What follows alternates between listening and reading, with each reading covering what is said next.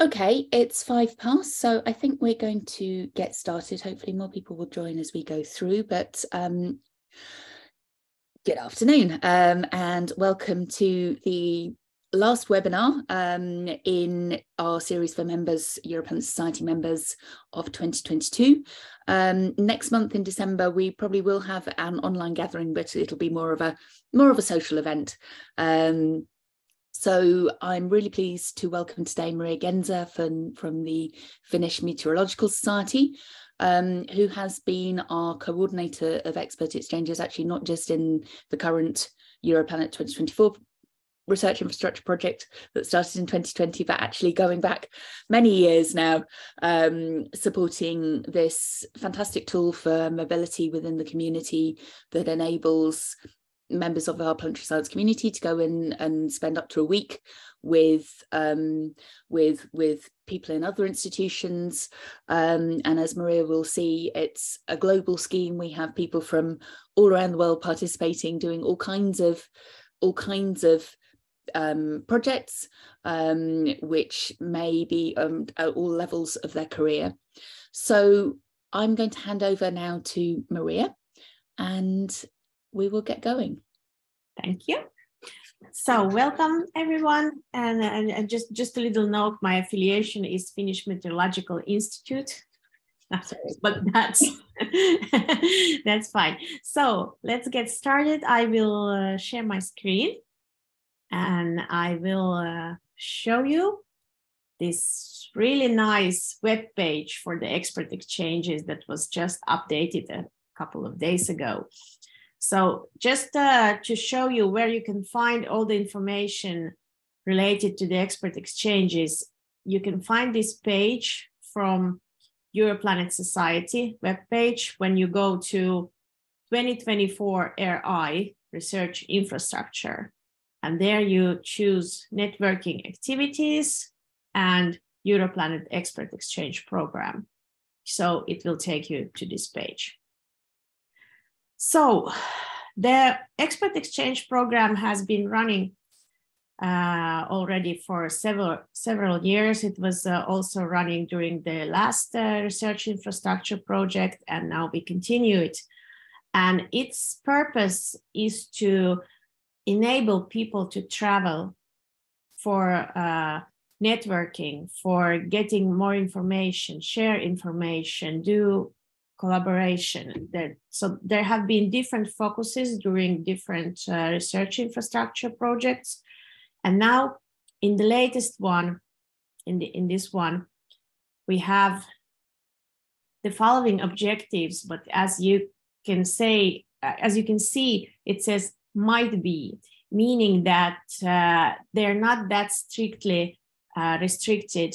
So we are open to different suggestions. So when you propose a visit, we will look at it and we will determine if it's in the scope of this program, in the scope of Europlanet RI. And so it doesn't mean that you have to restrict yourself to specifically these bullets, but it will help, of course, because those are the most straightforward. So the main objectives of expert exchange visits are, or might be, for example, to improve infrastructure facilities and services offered to the scientific community, meaning that if you have a facility and you need to invite an expert to improve that, or you want to travel to some other facility to learn from them to improve your own facility, for example, so or laboratory or whatever you have there. So that's like a clear cause for an expert exchange. Also, training on theoretical and practical aspects of the laboratory work or the field work, especially if it's related to the future transnational access applications. Cooperation between academia and industry, always a good thing. We support that. We also support early career professionals, especially to develop skills to use these research infrastructure facilities or services, or manage them in the future, because we have to like raise new people to take over those facilities in the future. And widening participation from underrepresented states, also important, because sometimes it may be financially difficult for someone to travel. And that's also then a good thing that we can help them. So underrepresented states from Europe, but also around the world. So later in the case studies, you will see which countries have participated in this program so far. Also supporting the inclusion of amateur communities in European planetary science campaigns. So for example, if an amateur would need to travel somewhere to participate in a science campaign, that's something that we could fund. And last but not least, support engagement with wider society through outreach. And for that, we have a really nice case study, but it will be presented actually in the next Europlanet magazine. So I will not tell much about it. Well, I can say that it was about a traveling telescope program in Kenya, but there will be an article about this trip and what was achieved. And it was funded partially through this expert exchange program. So stay tuned for the next Europlanet magazine. Okay, so these are the objectives, and until the date, I think we have in this program, which started in 2020, but sadly it was interrupted, as many other things were interrupted by COVID. So we laid really low for a while, but then after most of the restrictions were lifted, we were very happy to see that people returned to their work, and I mean working in person with each other, and they started to travel again, and we got a lot of very good applications, and most of those, I think over at least 15 have already been completed, and a couple of more are still pending. So we have here a few case studies just to show you what are like the possibilities, what has been done before through expert exchange, and that perhaps will give you an idea what you could do. So the first case study is related to improving infrastructure, facilities, and services, and it's mass spectrometry of Arctic ice. So actually, a researcher from Botswana International University first traveled to north to collect ice samples, and then he took these ice samples to Hungary to trial techniques to characterize methane concentration in Arctic ice. So the purpose of this is that the Arctic ice may be a potential analog for studies of icy moons in the solar system. And as you may know, the icy moon, the next icy moon mission from ESA, JUICE, is due to launch next year. So we will study the icy moons more and more, and so it's important to already develop these techniques, how to actually study them. So you can, I will not read this text, of course, but you can go to the page and click. There's this like a short version of the report, what happened, and then there's also the link to the full report. So this trip covered several objectives of expert exchange, not only improvement of facilities and infrastructure, but also training for transnational access and widening participation, because both Botswana and Hungary are considered underrepresented countries at the moment. So that was one case. Then another training on theoretical and practical aspects of the laboratory fieldwork case study is about Raman spectroscopy training and sample analysis. So there was a training course, and one of the Natural History Museum researchers visited Italy at University of Bologna, and there he participated in the course and made some analysis of the samples and so on. So this was a good example of what you can do with the expert exchange in the scope of laboratory work and training for laboratory work. And the expert exchange objectives for this were not only training for transnational access, but also early career support, which we feel is very important. And then, as another case study, well, we don't have any for cooperation between academia and industry. So if you are from academia or from small and medium-sized enterprise, so please consider that if you need to travel somewhere for cooperation, this could be something that might be funded by expert exchange. But then the next bullet, support early career professionals to develop skills. So already the previous case study,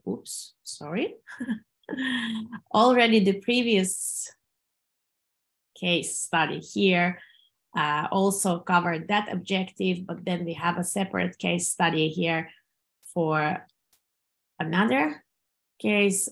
So in this case, there was a young scientist or young engineer from Wigner Research Center of Physics from Hungary, and he visited the Swedish Institute of Space Physics in Kiruna. And the main purpose of that visit was to gain a knowledge about how the test facilities used for testing space instrumentation are built and used at RF, and how their thermal vacuum chamber is built and used, and so on. So, and also about the quality system, how to run the tests according to the quality rules that ESA requires from the spacecraft instruments and so on.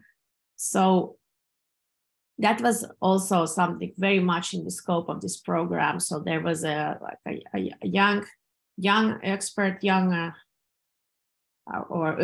early career expert who traveled quite far north to another institute to gain knowledge that his institute did not have at that moment.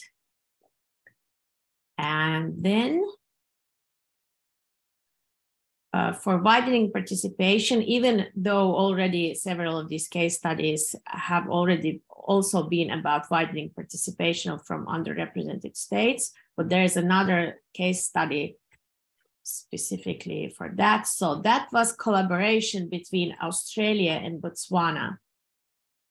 And here, as you can see, even if Europlanet implies Europe, we do not restrict ourselves only to Europe, but we want to widen participation to all the world, and we want to make possible cooperation between different countries, even if they are on the opposite sides of the globe.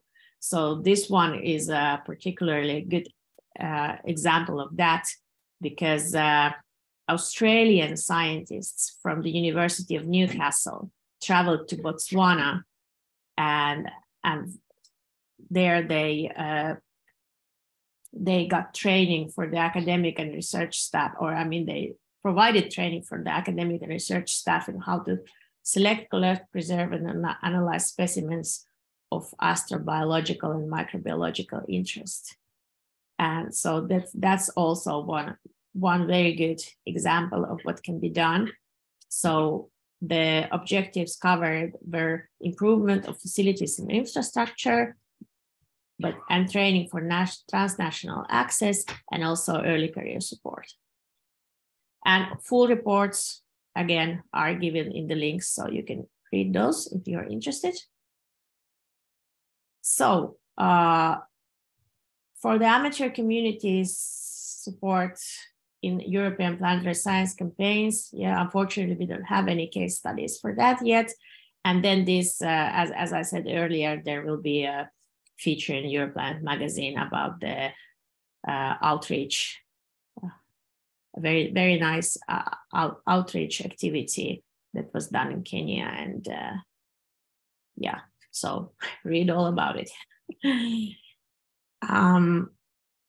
So how to organize an expert exchange? Oh, actually, here, I think some moments ago, we had a very nice map where you could see all the countries that are until now participated in these expert exchanges. But for some reason, we cannot see it now, but maybe later.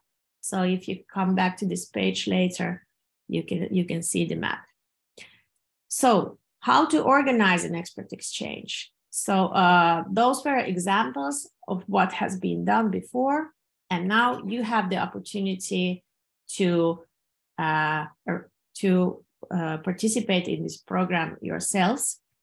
So what does it need? It needs that you need to identify that there's a need for a visit somewhere. It could be also a virtual visit. So we introduced these virtual visits in 2020 when COVID was all around, and we thought that we need to come up with something how we can enable people to collaborate with other laboratories without actually traveling there. So there is a possibility also to arrange a virtual expert exchange. Of course, it's not as straightforward as an actual physical expert exchange, but that is also possible still, even if most of the COVID restrictions have been lifted. So when there's a need identified for a visit, the applicant should ask the host facility or institute. Well, first you have to agree on the terms. What are you going to do and when and so on? And then the host needs to write an invitation letter. And that invitation letter, together with other information, needs to be uploaded through this application form that we have here. So I will just click it now. So, so there we just briefly go through what is asked for in this application format. So it's just like name and institution and so on, basic information, career stage. That's an important one, because if you are an early career expert or scientist, then that's always a plus. And then so it's applicant details, host details, and here the letter of invitation needs to be uploaded at this point. And short summary of the purpose of the visit. So you tell us what you are planning to do and achieve during this visit. And that will be the basis of consideration for us. And then duration, up to 1 week. So this means that maximum 7 days visits can be reimbursed. It doesn't mean that you have to leave after 7 days. It's just that we can reimburse only seven days of accommodation and living expenses. But if you need a longer visit and it's identified in this application, that's fine. It's just that you have to find other means to pay for that. So there's duration and there's timing. Then budget. So there have been usually some questions about what can be reimbursed or refunded. And basically, we refund accommodation for maximum 7 days, and then tickets for the plane or the train or wherever you're going, depending on that. But it's like non-local transportation. So that's the point. So we do not separately reimburse local transportation. And car rental might be reimbursed, but that's needs to be authorized beforehand. So if you are traveling somewhere where it's necessary to actually rent a car to be able to achieve your whatever you're doing, so you have to state it already in your application and tell us why, so that can be authorized. Taxi, well, basically only if public transportation is not available, or if you arrive somewhere very late, or you have to leave like very early in the morning, for example. Or of course, there may be other cases also where public transportation is not available or it's not usable for some other reason. So that's also possible, but it's not like automatically accepted. Conference registrations and so on. So these are basically the basic costs that will be reimbursed. And then in addition to that, we will pay per diem for that covers the like living costs, except for accommodation in wherever country you are. And they are paid according to Finnish rules, let's say, Finnish tax rules. So there are, for each country, there's a certain amount per day that can be paid for subsistence, and that will be automatically paid to you for the duration of your visit, but for maximum 7 days. So you don't have to gather any receipts for meals or anything like that. Those per diems you will get automatically. And they differ from country to country, actually a lot. And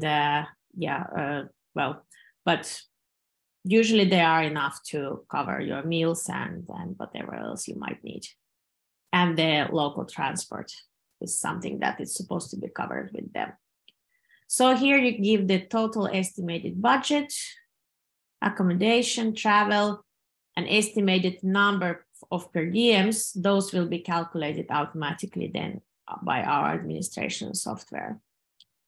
And if you have some other costs that you think should be reimbursed, you can also apply for them here. So when you get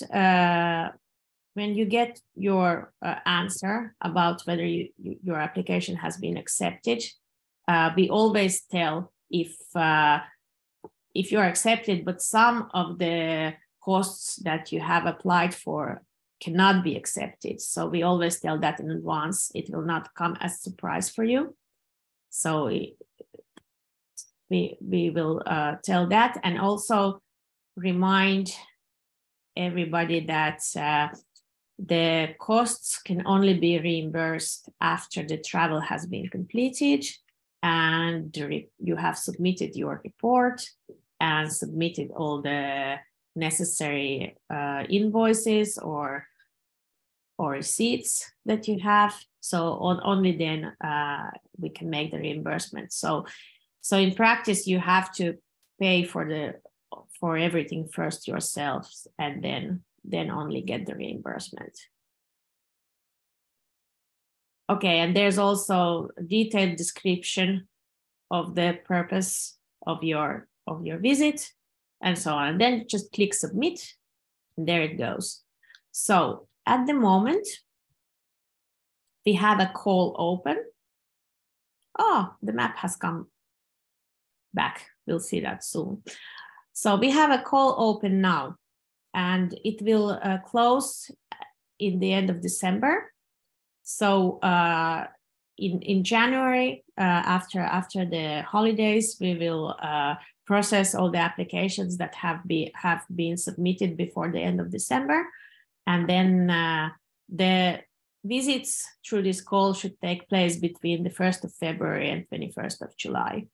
1st of February because we need some time to process the applications to be able to give you the answers. So do not plan for the visit before you have actually received our reply.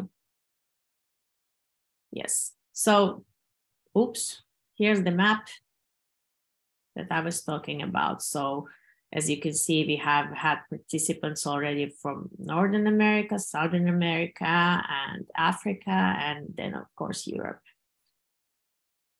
All the reports that, well, not all the reports, but many of the reports we have received so far can also be found here. So if you are interested, please click on them and read the reports. And yeah, there's a article in Europlanet magazine. Yes, that's it.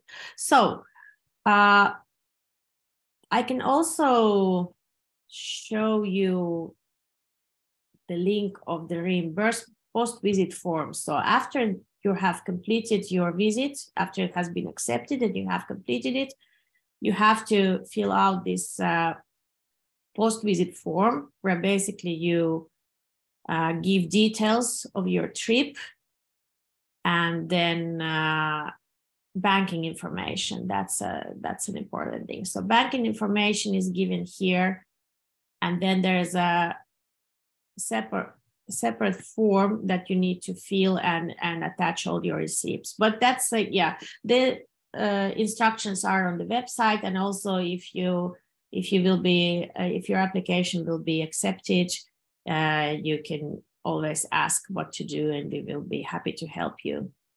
And the report, it's very important to write a report about 2 pages in English, and because we can only approve visits where report has been submitted. So you upload your report, you upload your reimbursement form with all the receipts, and then you submit. So technically this is not that difficult. So as I said, now we have a call open until the end of December, and then based on how many applications we will receive by that time, and based on the budget that we have left, we will for sure open other calls too next year. So it might come quite soon after the first one, or maybe there will be a little pause. But anyway, you will be able to apply also after the 31st of December. And you will be able to travel also later than 31st of July. I think the last call will be issued sometime in the end, really in the end of 23, and the travel will be possible until March or perhaps even April 24. But after that, we have to stop. And that also assuming that we have budget left. but yes, so you can, if you are interested in arranging such a visit, you can plan it basically for any time in 2023 and even in the start of 24. And then you will just have to look for the calls and choose a call with a suitable deadline and a suitable visit time period. Yes. So I think this is about everything I was going to say. And now I don't know if we have any questions.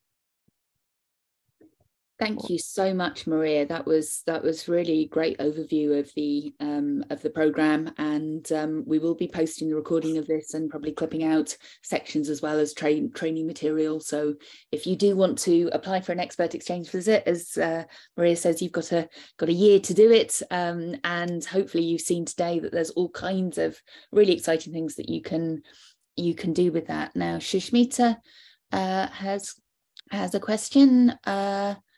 Shush, you should be able to talk.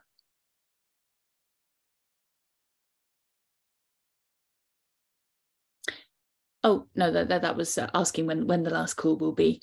So we've already answered that. Yeah, the end of 2023. We've got the Europlanet project runs until July 2024. So we have a bit of time in 2024, but we do need to make sure that everything is done and refunded before the project finishes. Does anybody have any other questions, or Shush, do you have other questions?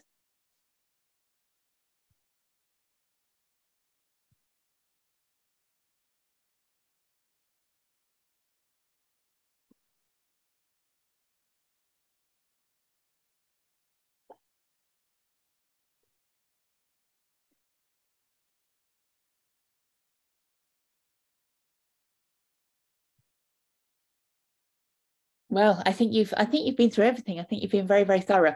I would say as well that there has already been an article in the Europlanet magazine in the last issue or the one before, which is why there's a picture of the dinosaur at the Natural History Museum on the front cover, because actually Maria mentioned earlier at the beginning that there was a visit to Bologna and between the Natural History Museum and somebody in Orléans, and so the three visits all kind of work together, and there's a report on that written by Maria, and also featuring a